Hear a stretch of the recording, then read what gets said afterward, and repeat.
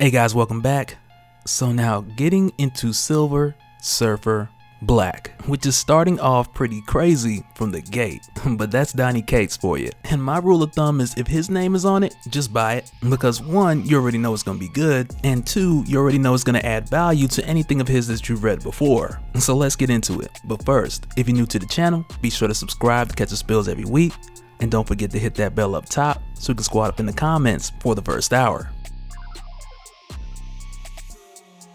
Alright, so before we get into Silver Surfer Black, real quick I just want to set the stage for where this is taking place. Because when we hop into Silver Surfer Black, it actually begins where the Calamity had left off in the New Guardians of the Galaxy, when Euros, the brother of Thanos, had called a meeting inviting pretty much every hero in the galaxy in reference to the last will and testament of Thanos, pretty much giving them the update about his new body. And I got a link down in the description if you guys need to get more familiar with that. But during that meeting when the Black Order pretty much crashed the party, this is where things got wild. Because when they arrived here catching all of the heroes off guard with the intention of stealing back the body of Thanos, they were aware at this point when they arrived here that they were ridiculously outnumbered. And you can say what you want, but the Black Order is not finna beat the Silver Surfer, Cosmic Ghost Rider, Beta Ray Bill, along with Moondragon, the Starjammers. I want to say Gladiator was there as well. Like, it's not gonna happen. And they were pretty much aware of this, and this is why Proxima Midnight had used a device which pretty much tore open the fabric of space and time, which created an anomaly that sucked everybody in, except for a few that were able to escape. And the few that did escape were much thanks to Beta Ray Bill using Stormbreaker, which had tied to it Cosmic Ghost Rider's chains of Sidorak, to where he was able to pull himself out with a few others. And this is where Silver Surfer Black picks up on the other side of that black hole, like inside of it. Because at the time that this happened, he was the one person on the inside who had the most, if any, control to do anything once they were sucked in. And because that, it's here that we find out that he was the one who tied the chains of Sidorak to Stormbreaker in order to help those who we'd seen in Guardians of the Galaxy #1 pull their way back out. But so now as for the rest of the heroes who are like drifting hopelessly throughout space and time, they're all really subject to just wherever this vortex takes them if it doesn't tear them apart. And Norn-Rad, who's really fighting to keep himself together in all of this, he also uses his power cosmic to fill out this anomaly using his power cosmic and his cosmic awareness and filling it out much like I would imagine a surfer just filling out a wave, but in this case in the middle of a tsunami. But with doing so and holding himself together just enough, he finds a weak point within this wormhole and he uses what power he can conjure in order to break that weak point open and let this wave of heroes into safety, or at least in some point in time to where these heroes are no longer in this wormhole getting torn apart or being dragged into absolute nothingness. And Norn is not even sure like what point in time that they're being dropped off at. Like, the only thing he is sure about is that wherever they're going is better than where they were. But after giving all the other heroes at least a chance to survive, this left Norn to himself falling for years into a void, which one gave him time to heal over those years, but still no certainty of a destination, if any, that he would ever have or if he would stop falling. But while falling for years, he would see flickers of light to where he noticed that something is killing in the dark, but yet and still he sees it at a distance that is like eons away. And at this point, with him having barely enough strength to conjure his board, he manifests his board, crawls on top of it, still weak at this point, and he makes his way there swiftly. And when he arrives to what appears to be this planet, he's met here by like 3 unnamed figures who speak to him an old language to which he's a little bit rusty at, but he interprets that they're telling him that their god is Master.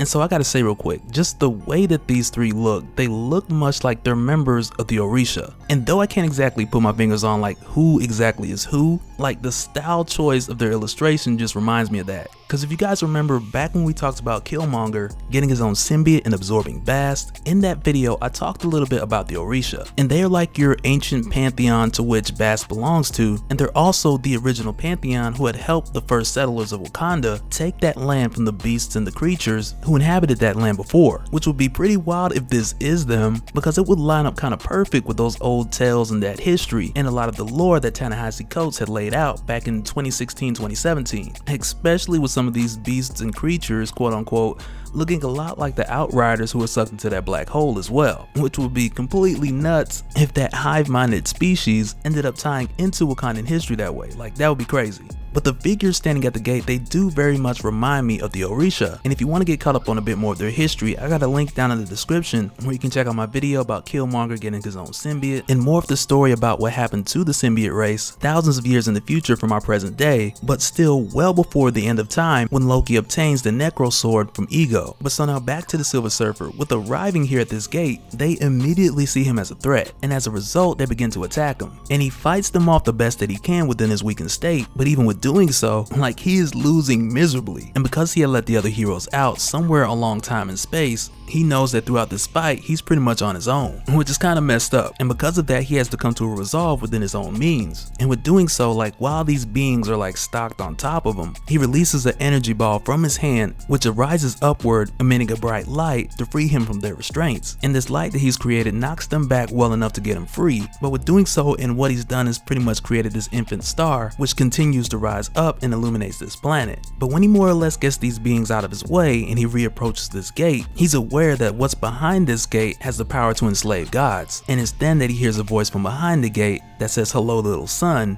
and it snatches him inside. And upon his entry, it's here that he meets Knull, the god of the symbiotes, which is insane. And I gotta say, like, back in Guardians of the Galaxy when everyone was sucked into that black hole, like, I was hoping for something like this. Like, I was hoping for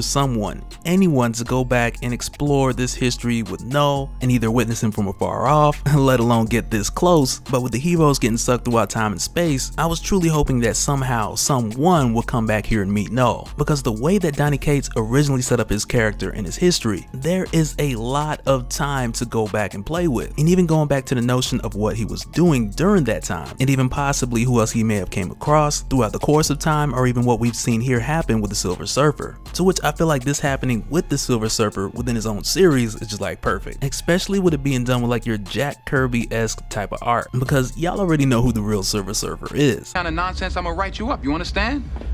Do you understand? Yes, sir. You have to set an example even in the face of stupidity. Now, everybody that reads comic books knows that Kirby's Silver Surfer is the only true Silver Surfer. Now, am I right or wrong? You're right, sir. All right, get out of here. Yes, sir. But I've always felt like Tradmore's art has held this inspiration from Jack Kirby, which kind of makes the story feel like it's being told like back in your Kirby era. Or maybe that's just me. Let me know what you guys think down in the comments. But with the Silver Surfer who's pulled in here by Knull, the god of the symbiotes, to whom he puts up a fight with, and for the most part he doesn't do too bad. But it's here where he goes against Knull that he actually recognizes him from the future, because we're told prior to this point, traveling all the way back to the beginning of time, at one point where the Silver Surfer was scouting planets for Galactus, he had came across Clintar, and at that time when he was observing this planet and seeing if it was fit for Galactus to feed on, it had actually pulled him in, and it was then that he realized that this wasn't a planet, but it was actually a prison. And when he was pulled into this prison, he had seen Knull, and Knull had seen him. And it's here at the beginning of time when he recalls that memory that he's like, okay, I kind of got an idea of who this guy is. And of course, while he's here meeting Knull, Knull makes it pretty clear himself. Like, he tells the Surfer that he is Knull, he's the god of the darkness, and the darkness is literally everywhere, so he's pretty much the god of everything. And with Knull saying this and proclaiming his ownership, he then takes his hold on the Silver Surfer, and he begins attaching the symbiotes of his creation to Norrin in order to make him the Void Knight, which is also wild, with the Silver Surfer more or less becoming your true first host, with Knull giving him a symbiote and making him the Void Knight. And I'm not even going to try and imagine like how powerful the Silver Surfer is in this stage, with power cosmic awareness, and the symbiote, though I would also imagine that some of his powers would kind of contradict the others. Like, you're not finna go fly through the sun with this thing, which is something the Silver Surfer could do, but I don't think the Void Knight would do. But with Knull making Norrin the Void Knight, he sees some of the Surfer's memories and he recognizes that he has broken light before, and he tells Norrin because of this that he knows what must be done. And it's very likely that Knull at this point, being that he still possesses the Necro Sword, that at this point he's already fought and killed a Celestial, and this is taking place at a point in time when he's preparing for payback and initially setting things up to reclaim the universe and return it to darkness. But it's during this time that Norrin hears a voice call him, and it calls him Herald, while blasting a beam of light onto him and like telling him this is gonna hurt, brace yourself, but essentially creating a window of opportunity for the Silver Surfer to get away. But once he's free of the symbiote, he then tries to go against Knull, but that same voice is just like, nah, big fella, don't do it, big fella. Like, you ain't ready to face him, big fella. Just follow my voice and get out of there as quick as you can. And being smart, the Silver Surfer takes heed and he gets out of there. But it's here where we see Knull call the three who we had seen earlier, who we also find out are his children, but to whom he refers to as his acolytes. And for the record, so no one gets confused, these aren't your acolytes from WWF. Watch this, look at this! Man! That thing weighs about 300 pounds! Just so nobody gets that confused. But he tells the three of them to watch the throne because he's going to leave for a short while because he has a star to kill. And upon leaving them, he takes the Necro Sword and he mounts Grendel, which is surprisingly fast enough to keep up with the Silver Surfer. And for Norrin, who was just like, man, I felt something cold on the back of my neck, the next thing I knew, the cold had teeth, and those teeth was right behind him. But with the Surfer knowing that in his condition especially, he was not outrunning Knull, so he had to think quick, and he turned around, created another energy ball, and pretty much flew it right through this guy. And I mean, Grendel took this dwarf star right through the Ruta to the Tuta, which then ignited and dissolved the Grendel, throwing Knull off of it into space, but yet and still leaving the Surfer with part of the Void Knight symbiote still attached to him and spreading over his body. But it's here with him barely having get away that he's drifting off in space that we find out the person who's been talking to him this whole time and leading him away from Knull. As it turns out, it's Ego, the Living Planet, who tells Norrin that he's here to help him kill a god, which is crazy seeing Ego show up here, especially with what we've seen take place throughout Jason Aaron's run leading up to the War of Realms and Ego's involvement with the Necro Sword like eons in the future. Like, this is wild. But that'll do it for this one, guys. And so now at this point in time, at the beginning of time, with the Silver Surfer getting away and meeting up with Ego, he still has the piece of that symbiote attached to his hand, and Knull floating around somewhere in space in the darkness, ready for round 2.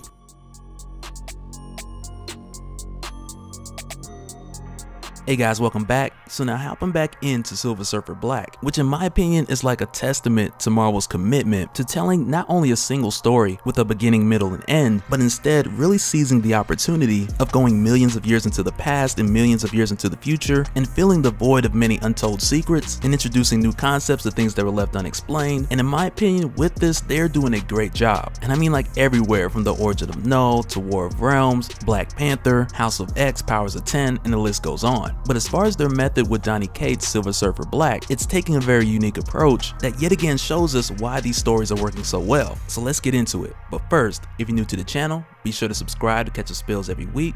and don't forget to hit that bell up top so we can squat up in the comments for the first hour. Alright, so in our recent talks about Silver Surfer Black, we got into the setup for this arc, which began with the new Guardians of the Galaxy and a number of characters being time displaced, which is something at the time that you could tell just as a comic book reader that with a number of heroes getting thrown into a black hole, like this has got to be a setup for something later down the line, whether it be some type of spin-off, which is usually what happens, but when that happens it's more so to the point of bolstering that specific event that the anomaly took place, like Infinity Wars for example, with the universe being folded in half and a number of the characters being merged together. Much of those spin-offs really just played into that narrative itself, just shining more light on the main event of Infinity Wars. But with Silver Surfer Black, Donny Cates, he's shown us one of the better forms of execution, with rolling the aftermath that we had seen with the anomaly that had taken place with the new Guardians of the Galaxy and rolled it into the new series of the Silver Surfer, which is not like a spin-off or a tie-in, but using it to tell a whole new story, which at its core so far just feels like a good Silver Surfer series. And one of the best parts of this series, which is why it's one of my favorites right now, is the fact that it's placed Norrin Radd the Silver Surfer millions of years in the past, and with doing so it's allowed us to see not only the existing Marvel history unfold, but also doing this in a way where we see the new history, and more specifically the history with Knull, the god of the symbiotes, who we're recently finding out has been here this entire time. And the way that this is done, it just works very well. But so now, like we talked about where we had seen the Silver Surfer encounter Knull, and at the time where he did, the Surfer was in very much a weakened state, and mostly from saving the heroes from being torn apart after being sucked into that black hole, and at the time the Surfer really being one of the only people who could withstand that and using that advantage to save everyone else. But with that leaving him in a weakened state, this left him vulnerable to the point to where he was almost taken over by Knull. But at this point in time with Knull in relation to his history, he hasn't really met anyone quite like the Silver Surfer, and the closest comparison would probably be the Celestials when they first arrived, creating life and planets and essentially bringing light into what was previously Knull's kingdom of endless darkness. But with the Surfer Surfer barely getting away from Knull, and with doing so still having a piece of the symbiote which Knull attached to him still remaining on his left arm. Soon after, he ran into Ego, the living planet, who at this point in time is still a very young planet, and with us seeing him here, there's really no explanation so far to whether his original origin still remains intact or if that's changed at all, because back in the Mighty Thor issue number 228, at the time we got the origin of Ego, and I'm pretty sure at this time it was Jerry Conway and Joe Sennett, with Conway's writing and Sennett's elaborate illustrations, but at the time this gave us a flashback into the history of Ego, which I'm hoping stays the same, because if you think about it, it's very similar to the Silver Surfer, with both of them experiencing the tragic loss of their home planet and its people, but in the case of Ego, it's quite different. And like I mentioned, this is something that Thor discovered back in Mighty Thor issue 228, and really issue 227 and 228. And at the time when Thor, Hercules, and Firelord had teamed up with Galactus, going up against Ego, there reached a point where Thor traveled to the center of Ego, to where he saw within the mind of Ego his dark origin. Because for Ego, whose name was originally Egros, he was once a scientist who attempted to save the people of his home planet from being destroyed by a supernova, and with doing so hiding them within bunkers near the planet's core. And so now at the time, this wasn't like your regular supernova, and the reason why was because this is something that occurred as an experiment from a guy known as the Stranger, who was potentially risking the lives of billions in an experiment.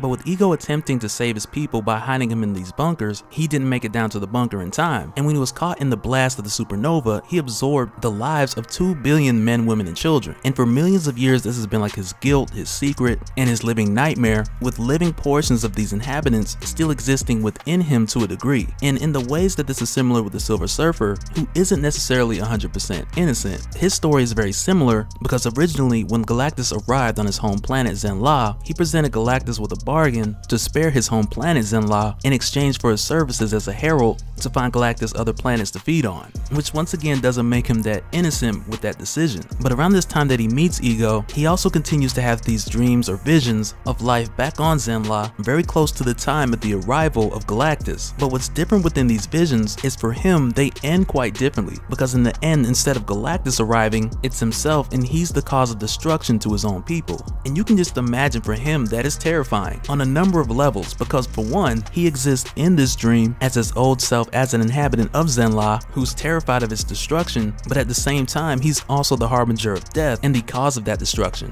and him doing this with himself being overtaken by the influence of Knull but not being able to stop it. And even in this dream, his original self, Norrin Radd, he attempts to make his plea and save his people, but the monster that the Silver Surfer's become, he doesn't speak, he doesn't bargain, he just arrives at Zenn-La and he does his job. And this vision or nightmare could very much be to the credit of that piece of the symbiote that is still attached to the Silver Surfer, which can definitely see into his mind and into his history, but also it's very possible that this is also a look deeper into Norrin Radd, who has the history after becoming the Silver Surfer of leading Galactus to different planets, which still had life on them, and over the ages he's witnessed the death of billions without batting an eye. But fast forward to now, we know that that's something that does bother Norrin, and it's very much a result of meeting different people throughout the ages, most notably the Fantastic Four, but that's a maturity that he's gained throughout the course of time. But while he's here speaking to Ego, he asks for permission to land on the surface, which Ego is pleased to hear, because most people don't just ask to land on the surface, they just be landing there. But when the Surfer arrives, they begin to discuss a number of issues, one of the main issues being Knull, and the other being the symbiote that's attached to the Surfer that he just can't shake. But it's not too long into this conversation where an object crashes into Ego, making its way to his center, which causes Ego a tremendous amount of pain, because when this is happening, it appears to be killing him. And the Surfer, he immediately goes in to remove this threat, but when he does, he tells Ego, like, I'm not trying to take advantage of your pain, but you gotta let me know that you will help me when this is over to go against Knull, to which Ego agrees as the Silver Surfer continues. And so now at this point, a few things are happening, because one, with the Surfer digging beneath the layers of Ego, it's a little bit more difficult than it would be if he were at 100%, but even still, with him being who he is, it's not like a big challenge for him. But at this point in time, with the Surfer being weakened with his travel all the way back here in history, he's also extremely weakened from all the dwarf stars that he made to fight off Knull. But he also admits that this object that's attached to him, it's causing rapid atomic degeneration, which is more or less causing him to be undone, giving his weakened state. But also with him doing this, it reminds me a lot of those old issues of Thor, when we had seen him travel through to the center of Ego, back when we discovered Ego's origin. But in Thor's case, if I remember correctly, I believe he had taken the route which Egros had created for his people to be hidden within the core, versus the Silver Surfer who's just burrowing through each layer. But for the Surfer, who, once again, this would have been a cakewalk cakewalk for if he were at 100%, and granted for many others, they couldn't make it through 2 or 3 of these levels, especially with like your 5th layer being made of solid diamonds. But for the Silver Surfer, because he's so powerful due to his power cosmic, even in this weakened state, he admits that he just feels a little warm, which is still crazy because this is the guy who's used to like flying through suns. But with doing this on top of everything that's already fighting against the Surfer and causing him not to be at his peak performance, he also has to battle against Ego's immune system, which is also trying to save Ego's life, and he can't just kill them all off, because if he does, essentially that'll kill Ego as well, if not immediately, then sometime in the near future. But when he arrives here at Ego's core, he comes to find out that the object that crash landed on Ego and made its way here, it's actually a very familiar object, which opens up a whole nother can of worms in the middle of this huge conflict, because when he gets here, he discovers that the object that crashed here was Lifebringer 1. And so now for anybody who's just new to comics or not sure what Lifebringer 1 is, this is the beginning of Galactus in the Marvel Universe as we know it, with Lifebringer 1 being like the incubator which allowed Galactus to evolve and survive after entering this universe. And prior to this point, the way that this was explained back in Ultimates issue 2 back in 2015, Galactus had been one of the sole survivors of his universe at that time who were dedicated to just preserving life, period. Because for them, if they were to perish, all life as they knew it would cease to exist. And in a way, this is a characteristic that has stuck with Galactus even throughout the years to this date. But back at the time when him and his crew had encountered a mega cosmic storm that was going to take them out, this is the event that essentially took out his entire crew and caused him to cross over into the Marvel Universe as we know it. And even at the time when this happened, he had mentioned that he could hear the universe calling him, telling him that he must survive. And when this took place and his ship and his crew were destroyed, this mega cosmic ray storm, it had also turned out to be his ticket into the Marvel Universe. And when he arrived, because of their advanced technology, his ship began to rebuild itself into Lifebringer 1, which protected and sustained him as a sole survivor who would eons later come out, transformed and evolved as the Galactus that we were originally introduced to, which is completely crazy to see the Silver Surfer encounter at this point in time. But that'll do it for this one, guys. I really like the combination of Knull, Ego, the Silver Surfer, and Galactus within this narrative, because prior to this point, I never really thought about how much they all have in common. But the crazy scenario at this point that the Surfer has with him needing to save Ego, and he can't kill Galactus because the universe needs Galactus.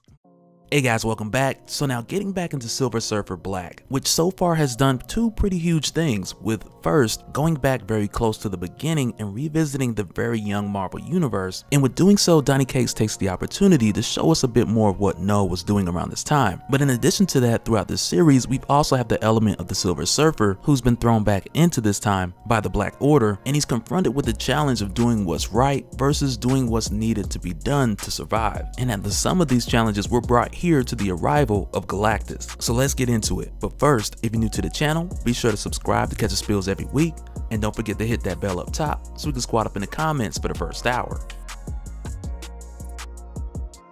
Alright, so just jumping back in from where we left off, with the Surfer going through a number of things at this point, being weakened by traveling here in the past, to where through that transit he saved pretty much every hero who was sucked into that black hole, and then on top of that, when arriving facing off with Knull, which was very much more flight than fight, which also took a toll on him with him exerting so much cosmic energy, creating dwarf stars in order to get away. But with his encounter with Knull, when the Surfer was given a symbiote and under Knull's control for a short time, even though he made his way out, the residual cost is still lingering with him, which partially still has him connected to Knull. And with that leading him to meeting with and allying with Ego, there's still this haunting factor of Knull coming after Norn that's like building up in the background. But along with meeting Ego, it's like the trouble just doesn't stop, because not long after, the Surfer discovers that something has crashed into Ego, which is essentially killing and consuming him, and is here with the Silver Surfer turns into the Silver Surgeon. But upon going to Ego's core, Norn comes to find out that what has arrived here is Lifebringer 1, which is like your life raft slash incubator of Galactus. And upon discovering it, the Surfer immediately removes it from Ego. And with doing so, do keep in mind, like prior to going in, the Surfer had made this deal with Ego, like, look, if I can save you, I'm gonna need your help going against Knull, which was a proposal to which Ego agreed. And it wasn't like one of those things where the Surfer was like, well, if you say no, I'm not gonna do it. But it was more like the Surfer trying, and then, you know, if it does work, work, then well, I'd appreciate your help as well. And we come to find out that it did work, that Norrin did save Ego, and after doing so, Ego did remind him that hey, when the time comes, just call for me and I'll be at your side. But at this point, with the Surfer having shared much of his future history with Ego, and because of this, Ego's pretty much aware, like right off the bat, like okay, that must be Galactus, your creator. And at this point, Ego's curious and he inquires to the Surfer like, what will you do with him, being that you discovered him at this point now? And the Surfer's just like, oh yeah, I'm gonna kill him.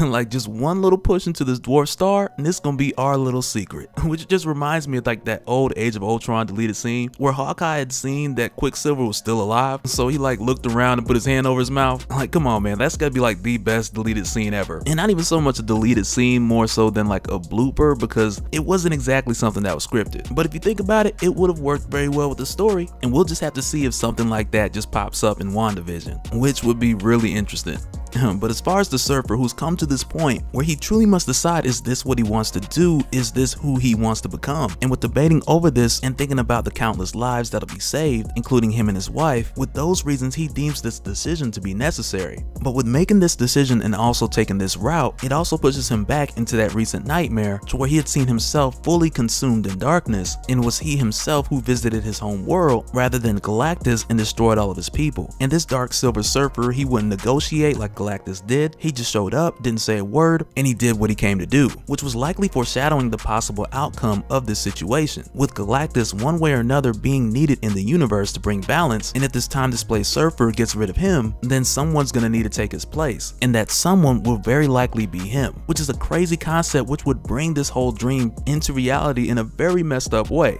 But this leaves the Surfer with the decision of, do I leave things alone and let them play out the way that they should, or do I interfere and risk becoming what I hate the most? And Norrin more or less just comes to the place of, well, I'll cross that bridge when I get to it. I'm sorry.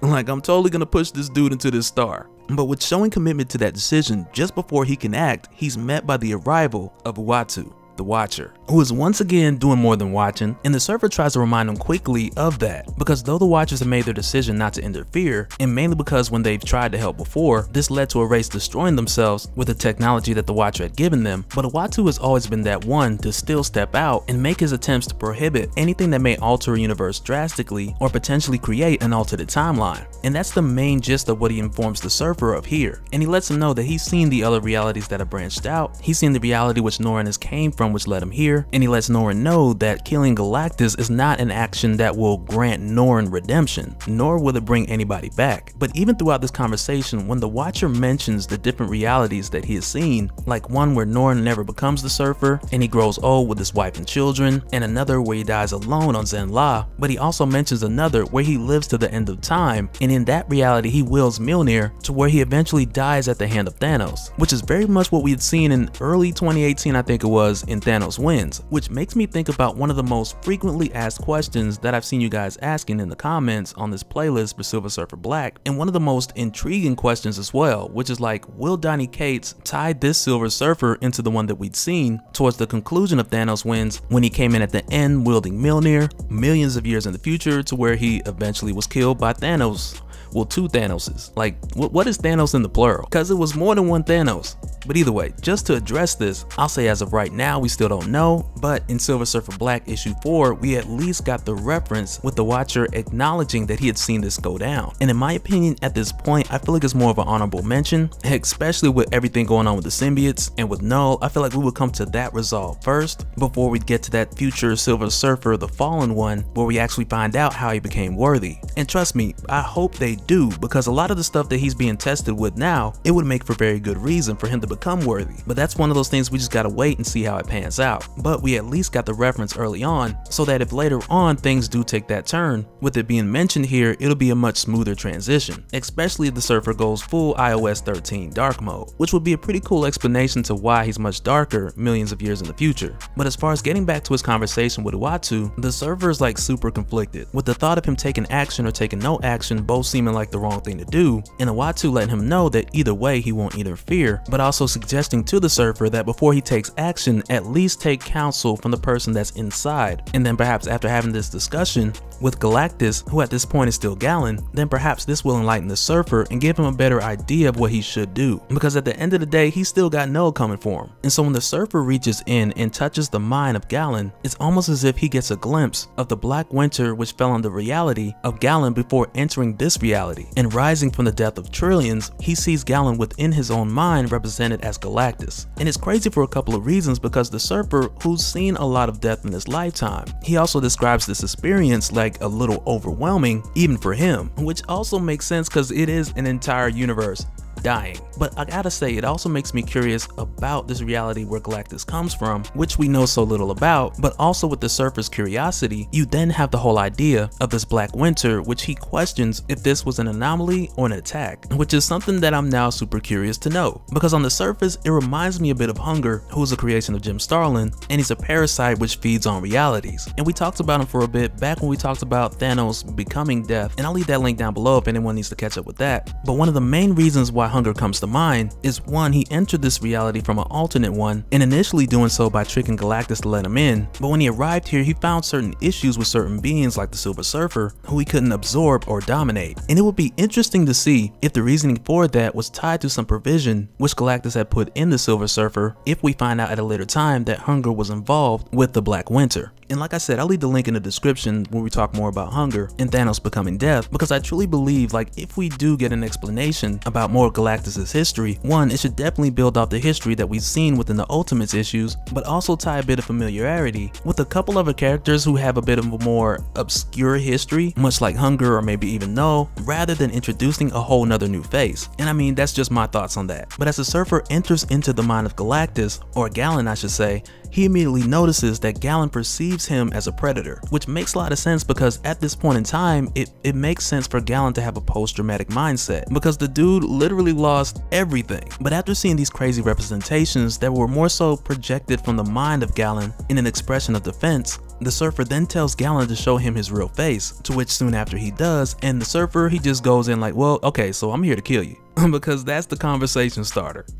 But when he explains to Gallon why, because what Gallon will eventually become, Gallon then lets him know that what he's about to do to try to stop him from becoming Galactus, that the Surfer is essentially becoming what it is that he hates. And even though Gallon is away from becoming Galactus, he feels the universe calling him, and he feels himself growing and transforming into who he will be. But even with this, he sympathizes with the Surfer, and he lets him know that he understands that feeling of wanting to stop utter destruction. But if you're trying to defeat the dark with the dark, it's not gonna work. And that alone is really all the Surfer needed to hear to come back out of it and pull Gallon away from that dwarf star he was about to push him into. Because even though he doesn't know exactly how to do the right thing, and time not necessarily being on his side, what he does know is that the part of him that remains, that light that remains, is that he has to lean into that with everything that he has left. And to do so, he reaches back out to Ego for his help, and rather than explaining this with words, he opens his mind to Ego, who helps the Surfer connect across the celestial plane, across the stars, because at this point, much of the universe is experiencing exactly what he is, and even now he can feel their fear. And so with the help of Ego, his plan is to channel that energy throughout the universe so it can flow through him, so that now, rather than fighting darkness with darkness, instead he can fight the darkness with the remaining light, and essentially burn anything that threatens life, which doesn't necessarily sound like a plan of killing the darkness, but rather finding a way to keep it at bay and prevent Knull from completely consuming the universe. And to which I gotta say,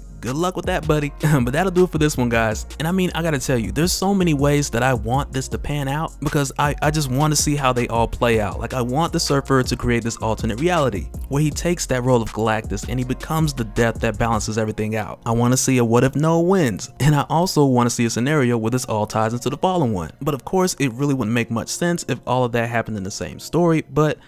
you know, that's why we got spin-offs. Hey guys, welcome back. So now getting back into Silver Surfer Black, to where at this point we reached the finale, and that is nothing like what I expected, but not only is it surprising, but it's like shockingly satisfying. And I'm telling you, like, if you didn't already know, like, Donny Cates is a poet, and with him concluding the showdown with Knull, and doing so with a few nods to like your Stan Lee Mobius Silver Surfer, but also, as I would say, a bit of Silver Surfer Requiem as well, it really just proves that this series is a work of art. And so let's talk about it. But first, if you're new to the channel, be sure to subscribe to catch the spills every week. And don't forget to hit that bell up top so we can squad up in the comments for the first hour. Alright, so up to this point with us following the journey of the Silver Surfer, which had taken us all the way from present day, with the heroes getting attacked by the Black Order, which had sent the Silver Surfer and many others into a black hole, to where the Silver Surfer sacrificed himself to get the others out of there, which sent him alone millions of years back in time, to where lo and behold, he runs into Knull, the god of the symbiotes. And with doing so, to kind of state it gently, the Silver Surfer got the brakes beat off of him. And when this happened, Knull gave the Surfer his own symbiote in an attempt to control the Surfer and recruit him for his own will and purpose, which at the time for Knull was essentially just taking the universe back and returning it to complete darkness like he had it before. But with the Surfer eventually escaping and his powers diminished from his travel back here in time, in addition to his battle with Knull, and the combination of all of these events destroying his shell and causing him to be undone, this then caused the clock to be ticking to not only how long he would last, but also to how long it would be until Knull returned and he would have to face him again. And after running into Ego the Living Planet, to whom he had quickly made an ally, Ego then helped the Surfer to reach out to the rest of the universe and draw power from every living thing in order to compensate for the tremendous amount of power cosmic which the Surfer had depleted up to this point. And so now at this time with Knull drawing near, and the Surfer who has more power on his side, but even still his physical state isn't getting better. And so now in this brief moment of solace, like memories go back through his mind which extend all the way from his future past as well as his current past, and doing so with reminding him of his recent decision to not kill Galen before he became Galactus, which essentially would have been the first step to him giving into the dark. But with these memories that are coming back to him, they even stretch back as far to what appears to be like your standalone series, Silver Surfer Requiem, which is pretty crazy because one, this is like a standalone series which had given us the death of the Silver Surfer, which we now at this point see him recall as a memory, and it's likely that this could have much to do with his mind kind of being pulled apart and him actually seeing that lifetime which the Watcher had told him about where he died alone. But the thing that makes this super significant within Silver Surfer Black is that at the time with this series, Silver Surfer Requiem, he had very much been in a similar place, both physically and mentally, to where at that time his body was breaking down and he had to process the concept of mortality, very similar to what he's dealing with now. And throughout that series, though Reed Richards and not even Galactus couldn't save him, this caused him to eventually cope with the inevitable, which also led us to find out at that time that with doing so that he wanted to spend his last hours back on his home world, Zenla. And really at this point in Silver Surfer Black, with his body breaking down with everything that he's recently been through, and Knull getting ready to make his arrival at any moment, in the mind of the Surfer, even though he's choosing the higher road, in the solution to stand with the light, he's still making his way into this battle with the mind state, where he's thinking like, okay, you know what, I just might not make it out of this. Or better yet, he just knows that he's not gonna make it. But at this point, he's determined that there's no more running, and that if this is truly his last hour, then he's gonna use everything that he can in order to push Knull back as far as possible. And with Knull closing in, he takes the energy which the infant Ego had helped him gather up, which collectively is a piece of energy from every living being in the universe, and allow that power to build up within him up until the moment to where his body can't take no more. And so after doing this, he charges at Knull, who's closing in with his Grendel, but with doing so only as a diversion to send Knull straight into Ego. And with doing so, he signals Ego to blast Knull with the heat from his inner molten core, which was really like your first wave of attack to allow the Surfer to gain more power, with buying him just a little bit more time rather than being executed prematurely. Because remember, aside from the fight, his body's already breaking down, which is already one clock that's ticking, but with this energy building up, that's another clock. And he really wants to make the most of the two so that he can maximize that final blow. And it's really like that fighting game where you're waiting for your special to charge up and you know you're not gonna win, but you still want to get that special move off. And speaking of special moves, there comes a point where the Surfer calls his board, which he turns into a sword, and he faces off against Knull, who of course is wielding the Necro Sword, aka the God Killer. And it is insane, like by far my favorite part in this fight. And to be honest, like I don't know who the Silver Surfer was practicing with in order to get this good, but I do like the cosmic trail that the sword leads, which is very Mobius-like with the art, but not to brush lightly over practicing, because if you think about it with Knull, like I really couldn't tell you who he was sparring with back at this time either, but he did create the Necro Sword, so you'd imagine he'd know how to use it. And really in comparison with the two, we know that Knull has used the Necro sword before. But as far as the Surfer, he probably should have turned that board into a different kind of weapon. But in all seriousness, to the credit of Knull, who at this point I think it's safe to say that he's extinguished much light in the universe with the use of the Necro Sword, which is why he bests the Surfer as far as moves. And with doing so, he impales the Surfer, who then sinks down into the Grendel, to where immediately Knull follows after. And when Knull sinks in, it comes off pretty braggadocious because he's just going down like, yeah, I did that. Like, who he think he was coming at me? I made the Necro Sword. Like, you better ask about me out in these star clusters. Like, nowhere wasn't anywhere till I put it there. But with pulling the Surfer down into the Grendel, Knull then makes another attempt to bond the Surfer with a symbiote so that he can then control him and induct him into his army. But the Surfer uses everything that he has left in order to hold out so that he can make as big of a bang as possible. And when the light starts seeping through and forming into what is to be a new star that the Surfer's releasing, Knull immediately recognizes it and he's like, oh, you cosmic buster, you gonna do this to me? But when the Surfer releases the star, there is nothing that Knull can do about it. And as powerful as this blast is, once again the Surfer cannot kill him. But as powerful as this blast is, Knull hangs on for a brief moment, which just shows this like ridiculous tenacity. But with doing so, he successfully sent Knull even further into the far reaches of space. But after this victory, the Surfer then crash landed on this barren planet, to where he then removed from his chest the weapon which he was given by Ego, which was actually galactic seeds charged with the energy of billions of terrified worlds, which he had intended to use as more than a weapon from the beginning. Because with these seeds that he's planting, there's like a literal and a metaphorical purpose that are tied into it. Because moments just before his death, as he plants these seeds on this barren planet and essentially gives it life, he also does this in hopes that this world and many others will flourish and be a light that will forever stand against the dark. And with doing this, just before he combusts into like flames and vapors, he names this world Zenla. And with doing so, essentially creating his home world as his last act before his death, which, much like the Requiem series, the Silver Surfer's life ends on his home world. Well, kind of, because check this out. Okay, boom. So the gases that released from Zenla out into the universe, they then made their way out to the different planets which Galactus had consumed, and they essentially rebirthed them within this timeline, which is a process that had taken place over the course of eons. But with this happening, this was like the redemption for all the blood that was on his hands, which couldn't be omitted, but instead rather forgiven. And later on a world which would be Draven Bar, this essentially was the reason why they started to worship a silver god. And so now recently I'd seen someone ask like, what exactly is Draven Bar? And I'd seen someone ask this to Donny Cates on Twitter, to where he had responded essentially that this was a nod to The Crow, which was written by James O'Barr, which is super crazy because The Crow, whose real name is Eric Draven, he was resurrected a year later after being brutally murdered on the day before Halloween, which is the exact same day that this comic book came out, October 30th, the day before Halloween. Like, how insane is that? Like, that is wild. Who does that?